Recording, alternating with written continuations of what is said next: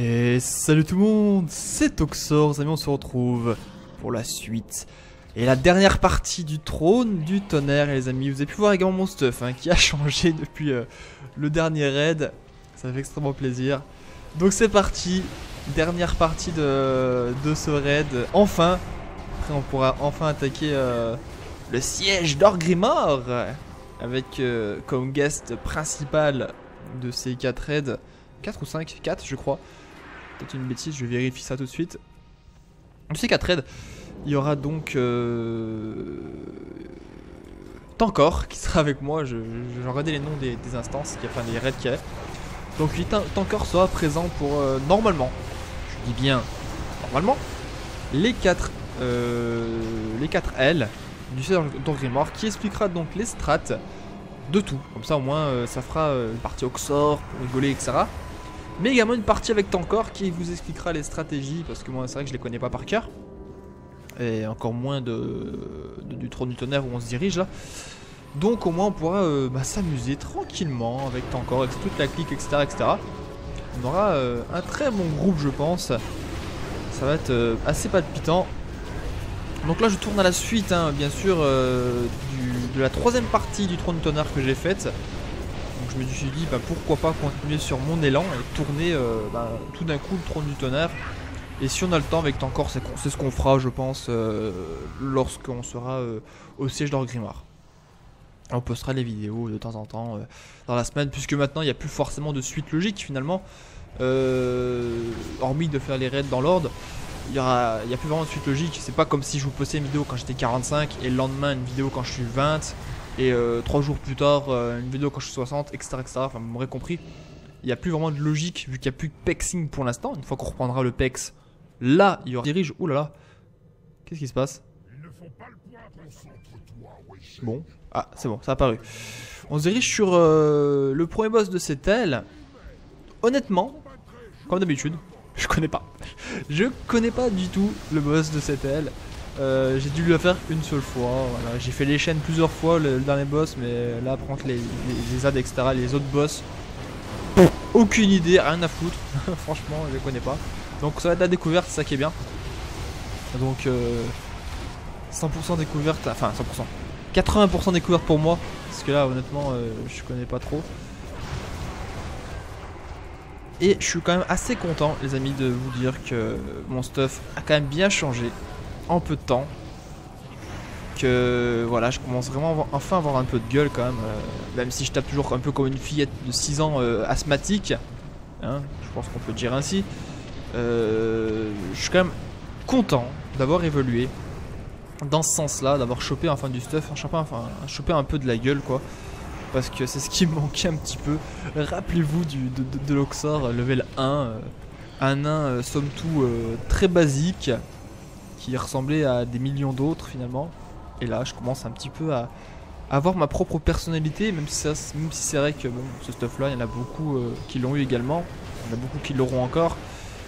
Mais au moins je me détache un petit peu de ce que c'était Oxor avant. Et je suis quand même content, c'est un peu le but, le principe de la série, d'évoluer avec vous, donc voilà, c'est vraiment une excellente chose je trouve que je puis enfin évoluer de la bonne façon.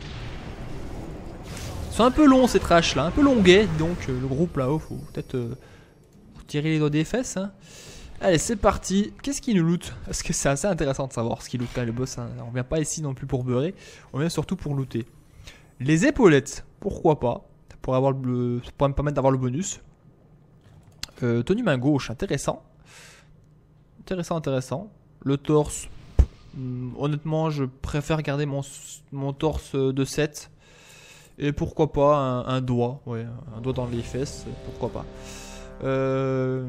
C'est parti, donc là c'est un petit peu maestro, on va dire. Je connais pas.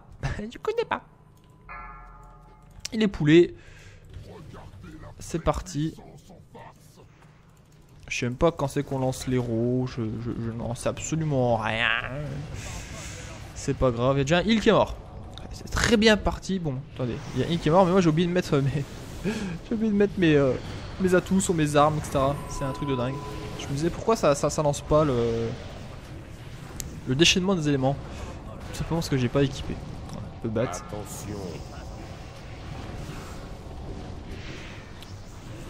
Donc si je ne m'abuse, en fait le boss change 3 fois de monture. Celle-ci il la changera avec une autre et dès qu'elle sera morte il reprendra une autre. Je pense que c'est ça. Parce qu'il y en a 2 qui volent. Donc je me doute qu'elles ne volent pas pour rien. Hein. Généralement Blizzard font pas les choses à moitié. Hein. Quand il y a des trucs à droite et à gauche, c'est forcément utile. Que ce soit indispensable ou pas. On verra. Je pense que le boss, une fois que sa monture est détruite, il va changer. Ça me paraît assez logique de ce point de vue là. On verra par la suite si j'ai raison ou pas. En tout cas il y a pas mal de flammes qui sont un peu à droite et à gauche là. Ça donne un combat plutôt rythmé, j'ai l'impression. Donc la première monture killée. Phase 2. Voilà, il change de monture. C'est bien ce que j'avais dit. Voilà. Et franchement, je vais pas vous mentir, je m'en rappelle plus de ce combat. Je l'ai fait une fois. Donc je me rappelle plus du tout. Et voilà, j'avais un petit peu raison. J'ai en partie raison finalement. Quand je vous disais que on allait changer de... Oh, j'ai la foudre sur moi, je peux plus bouger. Faut que tu partes, je ne peux pas bouger moi. Je suis immobile là. Copain, côté là, voilà, bouge. Je suis immobile là, je peux plus rien faire pour l'instant. Voilà, c'est bon, je suis enfin libre. Donc avant de le claquer l'héros, je pense que je vais attendre qu'on ait tombé les 3 montures. Et une fois qu'elles seront mortes... Oh, il s'est mis à voler. Oh, l'enfoiré, il vole. Oh là là, c'est quoi ce délire? Ah, je pense qu'il faut se sauver maintenant, là, non? Ah, un tourbillon. Twister, les amis. Pour ceux qui connaissent le film Twister.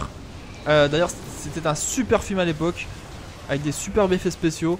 Que je vous recommande. Hein. C'est un film que j'ai regardé des milliers de fois. Et par contre il y a le 2 qui est sorti, hein, mais c'est un film banane, c'est un film à bas budget, je crois qu'il a dû coûter 3,50 €, et encore je suis gentil, effets spéciaux en pâte à modeler en fait. Donc je vous le déconseille fermement, mais le 1 par contre est terrible, le 1 est vraiment très bien, des acteurs très connus, enfin très connus pour l'époque. Parce que je vous parle d'un film qui je crois qui est sorti en 98, 80, 2000, enfin je sais plus trop, peut-être même encore moins récent que ça se trouve. Donc je vous le conseille quand même, il reste dans l'air du temps, c'est un très bon film de science-fiction, enfin science-fiction. Oui et non, parce que forcément des tornades ça existe, mais des comme ça honnêtement je sais pas, après à voir, hein. Je suis pas spécialiste des tornades. Je suis encore bugué, non, tout bon. Allez, changement de phase, il va reprendre une monture, hein, je pense. Allô? Ah, et ben il a bugué. Il a bugué. Bon. C'est cool. Ça m'était jamais arrivé. Petit bug. What the fuck, comme diraient certains. Le revoit ça. Bon. Reset. Trop loin. Bref. Ok. On va recommencer. Tranquillement. Hein. Cet épisode qui va être un peu plus long que d'habitude. Je le sens. Je sais pas pourquoi. C'est un peu nul. Un peu nul. Bon, on va recommencer. On va pas se prendre la tête, ça sert à rien. Hein. On est entre potes, on est entre amis. Ça fera une vidéo un peu plus longue. Je pense qu'il y en a qui seront contents. D'autres pas, peut-être. Il y en a qui me disent non, non, non, il y a encore du Oxor. Non, bah pourquoi t'es là alors? Si t'aimes pas, pars. Je ne te retiens pas. Tu peux partir. Ah là là là là. En tout cas, bah moi, que dire, parce que c'est vrai que là, on parle un petit peu du jeu, mais j'aimerais bien un peu parler d'autre chose quand même. Attention. Que dire, j'aimerais bien un peu parler de ma vie IRL, je sais pas si ça t'intéresse, non je rigole. Si, je vais vous parler un peu de ma vie, hein. Puis merde, ceux qui s'intéressent pas, ils a qu'à passer ce passage là, puis voilà. Donc de mon côté, dans ma vie, ça se passe tout à fait très bien. J'ai repris une activité sportive que j'avais arrêtée depuis quelques mois, depuis le mois de mai dernier. Si vous voulez, je suis un petit sportif dans l'âme. J'aime bien le sport, mais je m'étais pris d'affection par la musculation. J'avais vraiment beaucoup apprécié ça. C'était un sport, enfin, c'est un sport solitaire certes, mais qui peut se pratiquer à plusieurs également. Ça donne plus de force, ça encourage, on va dire. Voilà. Le sport à plusieurs, c'est sûr, c'est mieux que tout seul. Voilà, hein, comme chaque sport, hein, comme le sport de chambre, c'est mieux à deux c'est mieux à plusieurs aussi. Hein. Mais donc ouais, je me suis remis un peu à la muscu là, ça fait quelques temps. Et je suis vraiment explosé. Quand je dis explosé les amis, genre je rentre, je dors. Ah, je dors direct. Je reste une heure et demie éveillé histoire de dire non Oxor, faut pas que tu ailles dormir quand même pas, t'es un grand garçon, écoute. Et en fait non, honnêtement la reprise du sport est difficile. L'été est pas encore là mais il faut se préparer physiquement pour aller sur la plage, faire le barbeau, etc. Donc c'est vrai que c'est dur, c'est très dur. Ces temps-ci je suis assez fatigué. Donc j'espère que ça va pas non plus trop se ressentir dans mes vidéos. Un peu dommage. Donc si vous ressentez un petit peu de fatigue de la part d'Oxor, c'est tout à fait normal. Hein. C'est parce que voilà, j'ai repris le sport à un niveau quand même assez élevé, à 4 séances par semaine de plus de 2h30. C'est beaucoup, les courbatures se font ressentir. La fatigue physique est bien présente, hein, je vous le cache pas. Ah, Twister! Attention. Donc pour ceux qui font du sport, un petit peu de muscu, etc., je pense que si vous avez arrêté un temps et que vous avez repris, vous savez de quoi je parle. Ça vous est pas inconnu, cette douleur physique. Quand vous levez l'épaule, quand vous tournez la tête, quand vous vous baissez, un petit peu mal partout. Ça s'appelle les courbatures. Il y a un moyen très simple d'éviter d'en avoir. C'est faire des échauffements au début et à la fin de chaque séance. Même pendant, même pour faire des étirements. Sauf que quand vous portez beaucoup de poids, beaucoup de kilos, etc., vous pouvez en faire quand vous voulez des étirements, vous aurez toujours des courbatures. Ça c'est sûr, c'est une certitude. Surtout en début de cycle finalement, vous allez avoir un peu de problème. J'ai l'impression que je vous donne des cours de sport. Je pense que la plupart ils n'en ont rien à faire. Mais bon, moi ça me permet de vous parler un petit peu de mon IRL. Qui ces temps-ci, franchement, j'ai pas à me plaindre, on va dire, de mon côté IRL. Passer derrière le boss là. J'ai pas à me plaindre du côté IRL, tout va bien, tout va pour le mieux et honnêtement je suis super content.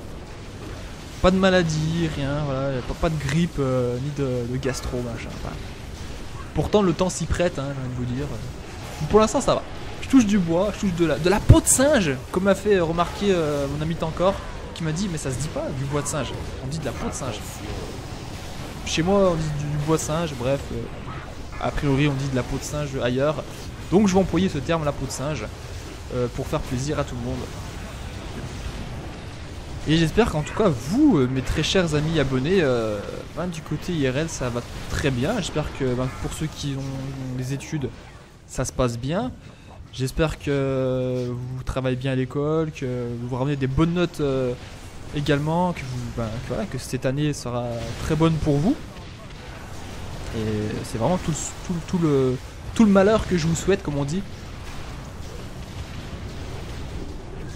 Donc là on peut constater qu'on est passé sur la dernière phase du boss, hein, phase 4. Tendance à piquer un petit peu plus le coquin.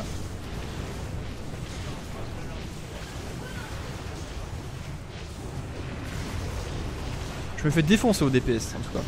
Peut-être parce que je parle beaucoup et que je me concentre pas assez. C'est peut-être une alternative de mon DPS qui est moisi.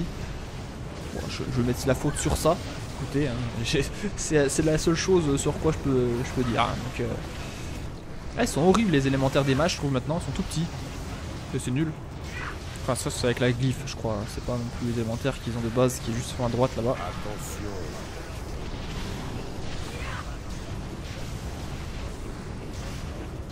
Donc le bonus de 7 intéressant, c'est quand même, voilà, je vous les laisse montrer, je vous les montre les bonus de 7. J'aimerais quand même avoir un ensemble de 4 pièces, ce serait pas mal pour avoir le bonus qui est très intéressant. Le temps de recharge de votre ascendance est réduit d'une seconde chaque fois que vous lancez Explosion de lave. Donc si on le lance souvent, ça peut aider. Je vais faire un j'ai besoin. J'ai rien eu, c'est pas grave. C'est le jeu en 1717 qui malheureusement pour elle est décédée. Hein. Je n'ai jamais connu celle-ci. 1717 c'est un peu loin. Concubine jumelle. J'ai toujours rêvé de me faire des jumelles. Je sais pas vous mais Non, c'est vrai en plus, c'est un kiff, hein, je sais pas. C'est un kiff de mec, je crois, de se taper des jumelles. Enfin bref, on s'en fout. On va les électrocuter, ceux-là en tout cas. Il y a un super beau dragon là en haut, je sais pas c'est quoi. Donc qu'est-ce qu'il loot au fait les jumelles là? J'ai pas regardé. Le home, bien ça, hein. Ouais, le home, sympathique. Need, à fond. Arme de pugilat, on s'en fout. Main gauche, un bouclier, ça peut être sympathique. En plus il est très joli, j'aime beaucoup. Un coup, pourquoi pas. Ok. Et les chaînes, bien sûr, il va looter des armes, je crois. On regardera ça à la fin. C'est quand même malheureux d'avoir wipé sur... Enfin, on n'a pas wipé. C'est quand même malheureux que le boss qu'on a fait juste avant a reset. Parce qu'on aurait été plus loin. Mais bon, c'est pas grave. Hein. On a un peu de temps quand même. C'est un épisode final finalement. Hein. C'est le dernier épisode du Trône du Tonnerre.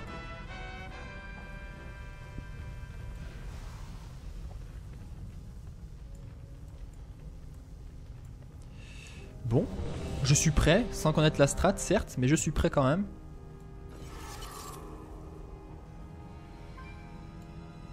Ça j'aime beaucoup sur ce serveur depuis que je l'ai rejoint, c'est que ça va vite. Ça va vite, ça ne parle pas, ça ne... Voilà, c'est... Enfin, ça ne parle pas, c'est pas forcément un bon point certes, mais au moins ça ne...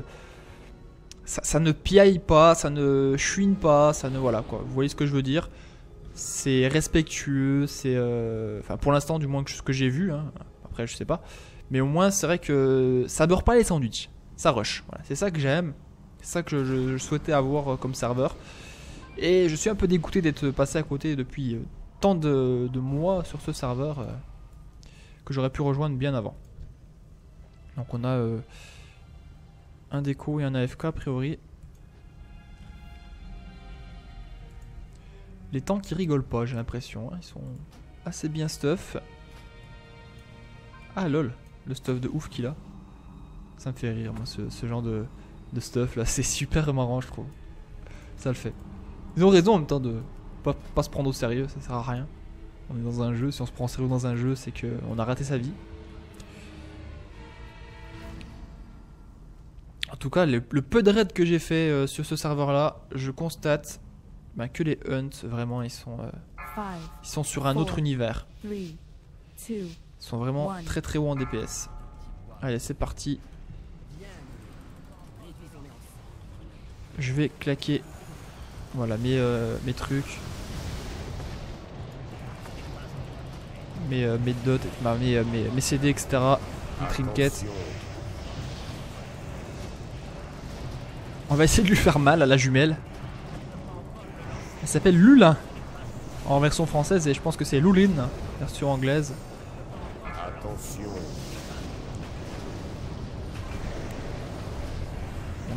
C'est des jumelles mais elles sont pas liées entre elles niveau point de vie, c'est pas normal tout ça. Attention. Bon après peut-être qu'elles seront liées ensuite, je sais pas. Généralement tout ce qui est jumelles, tout ce qui est groupe de mobs, ils sont toujours liés entre eux niveau point de vie. Là je sais pas, on verra. Enfin moi je découvre personnellement, c'est vrai que j'ai fait peut-être une ou deux fois ce boss. Donc pour moi c'est du nouveau quoi. C'est un peu comme si je découvrais le contenu en même temps que vous quoi. Même si la plupart d'entre vous qui regardent mes vidéos, vous avez déjà pour la plupart bien rushé le contenu de MOP. Moi finalement avec le let's play, avec mes petites pauses à droite et à gauche de WoW, finalement j'ai pas vraiment eu le temps de le faire correctement. Mais ce qui est bien c'est que je le fais en même temps que vous et c'est vraiment plus appréciable je trouve. Parce que moi ça me permet de découvrir des stratégies etc.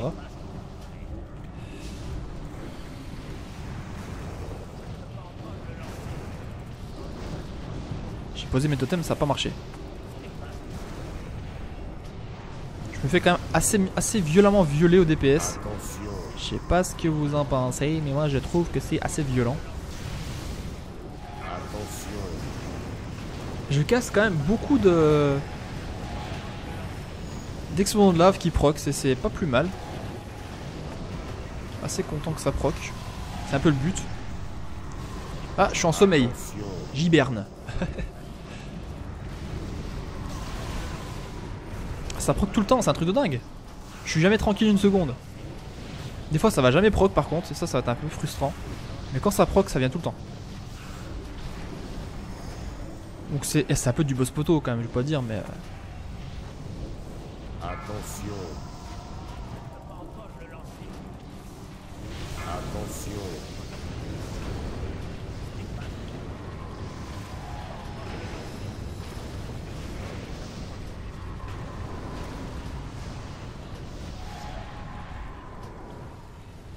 Allez, elle va bientôt tomber là.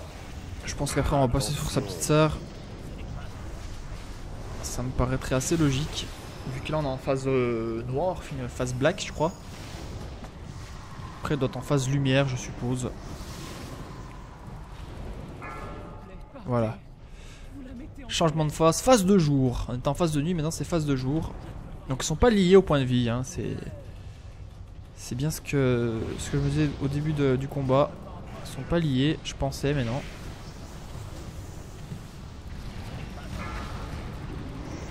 Donc là je crois qu'il faut DPS ça par contre, hein. Si je dis peut-être une bêtise mais je sais pas. Non on peut pas y DPS. C'est insensible, dommage. J'ai perdu un peu de temps.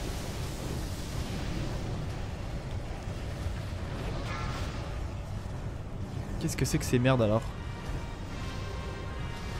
Peut-être ceux qui sont dedans qui peuvent... Enfin je sais pas. Honnêtement je sais pas. Je sais pas comment on DPS ça. C'est insensible à chaque fois.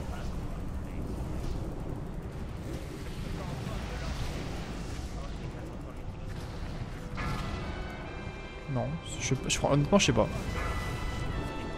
Je sais pas du tout. Bref, on s'en fout.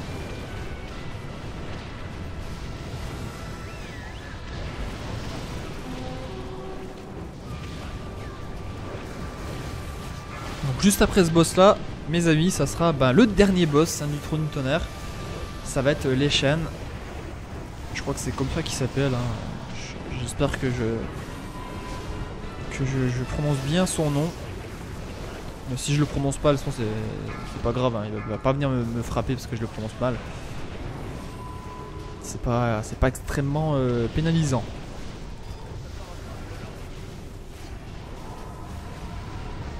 C'est pas vraiment un combat passionnant, hein, les jumelles, je vous le dis, sincèrement.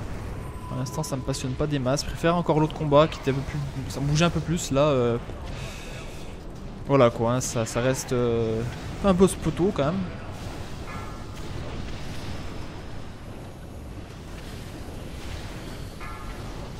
Reste là, petite coquine. Ah, le feu. Ah, le feu.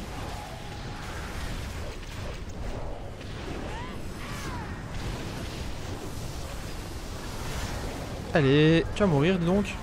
Encore 1 130 millions, pardon. 1 300 000, je suis fou moi, quand je dis ça. Je serais déjà mort.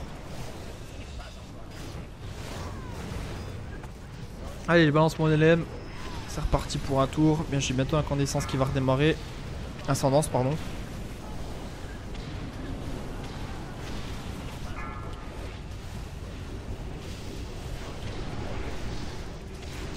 Allez. Petit proc. Ah, petit proc. Oh, un second proc. Il est pas mal quand même dans ce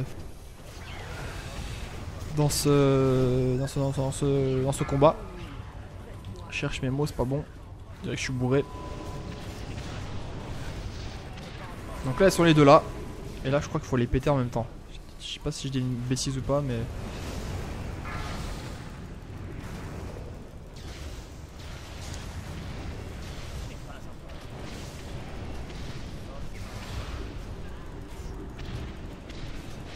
Si elles sont les deux là, à mon avis, c'est qu'il faut les péter en même temps.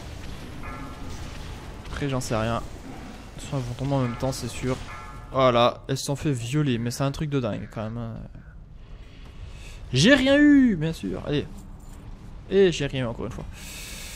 On peut pas avoir toujours de la chance, hein. Le raid précédent, j'ai eu 2 loots. Là, je suis un petit peu pauvre quand même. Hein. Voilà, bref. Voilà, ça quitte. On va aller sur le dernier boss. Les chaînes. Donc, qu'est-ce qu'il y a de bon à looter sur ce boss, les amis? Ne partez pas, hein, restez là. Je vois que tout le monde part, hein. C'est pas cool ça. Faut rester. À mon avis, beaucoup de gens sont rentrés sur les chaînes et tout à l'heure, je pense. Pour ça que ceux qui ont fini, ben, quittent finalement. Ils ont un peu raison finalement, vu qu'ils n'ont plus rien à foutre ici. Qu'est-ce qu'ils donnent? Ça, c'est beau, ça. Ça, c'est une belle arme, ça, les amis. Main gauche, un coup. Un bijou. Oh, sacré bijou, hein. Des sacrés bijoux. En tout cas, bah, j'espère avoir un loot quand même sur ce boss. Ça serait un peu... bah, ça serait sympa quand même, hein, j'ai envie de dire. Allez, go trash, ouais. Il y en a quelques-uns à faire. On va bien trouver du monde sous peu, quand même. En plus, on a un très bon tank qui s'appelle DAF. Un superbe stuff de transmute machin, transmutation. Ah, il picote ces trash là. Faut pas semblant.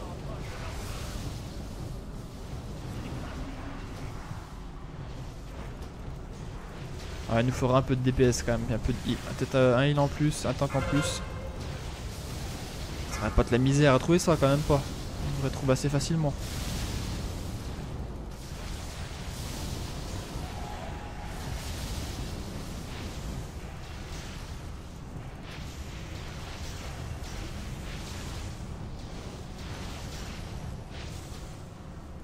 En plus on a un très bon groupe je trouve, on a quand même roulé sur tout ce qui bougeait jusqu'à maintenant. Ce serait dommage que le raid n'aille pas jusqu'au bout quand même. Faut savoir un petit peu se plier aux exigences des joueurs quoi.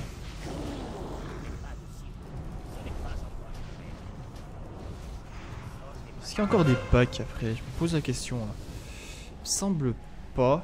Je dis peut-être une bêtise. Non, non, après je crois que c'est directement sur les chaînes. Là c'était les deux derniers. Et après c'est la suite. Oh, ah oui, c'est vrai qu'on prend des dégâts ici là. Petit piège, ça c'est un petit piège de voleur ça. Ah si, il y en a encore deux là. Ah, mamma mia.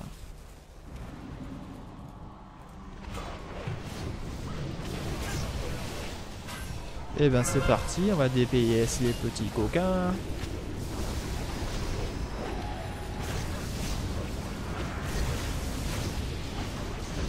Allez, c'est parti, j'ai mis mon séisme, je vais enchaîner maintenant les chaînes d'éclairs. C'est pas ça qui me fait briller au DPS, hein, je vous le dis sincèrement, hein, un peu loin même.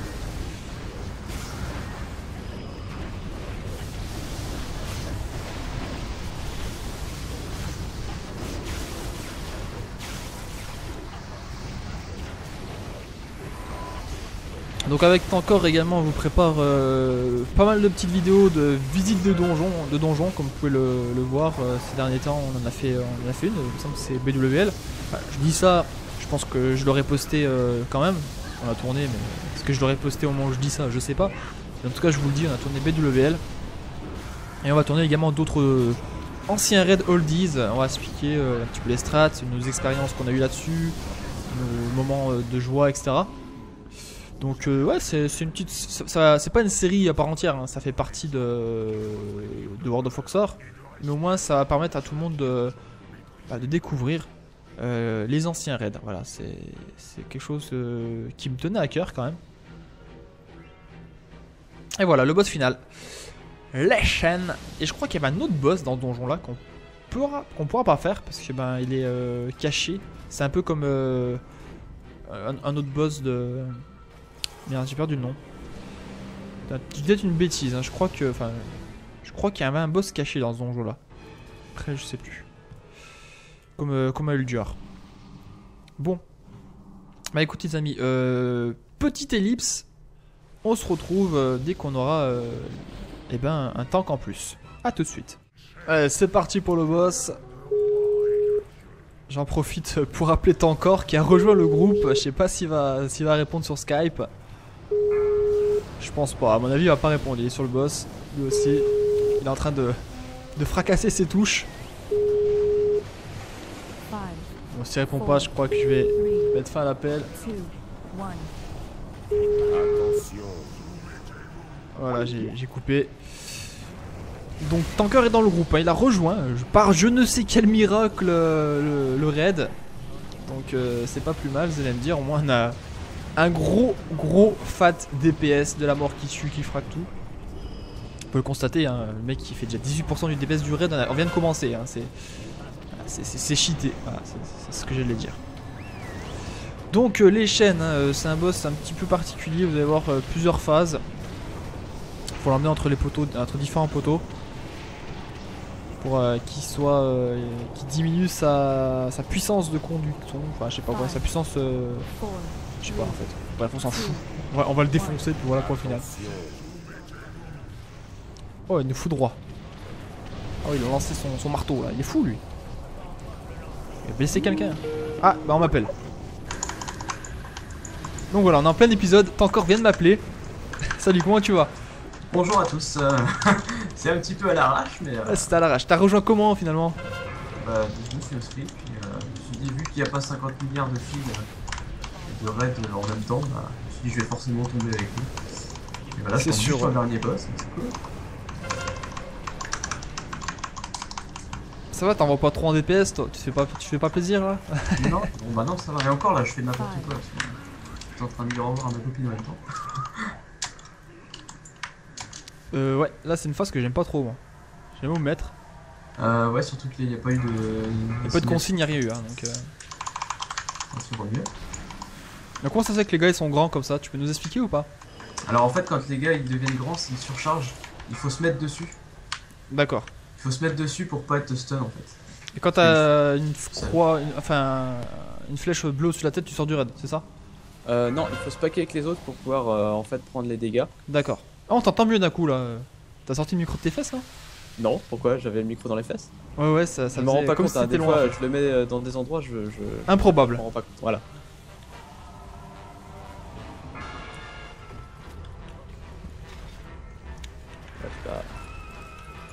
Allez c'est parti là. La première fois c'est passé, c'est génial. Je peux lancer l'héroïsme quand? L'héroïsme tu peux, s'il a pas déjà été lancé, tu le lances en fin de combat quand on aura les vents. Ouais, d'accord. Oui, je me rappelle. C'est bon, ça me revient. Maintenant que tu me dis les vents. Ah ouais, quand ça souffle. Je me fais violer sur ce serveur sur Elune niveau DPS. Enfin, je me faisais violer déjà ailleurs, mais là je trouve que c'est pire encore. Là. Ah ouais? Ah ouais, mais franchement, je trouve que c'est un très bon serveur et j'en ai parlé dans une autre vidéo. Ben, j'ai vraiment encouragé les gens à le rejoindre parce que ça change vraiment des serveurs où j'étais avant déjà.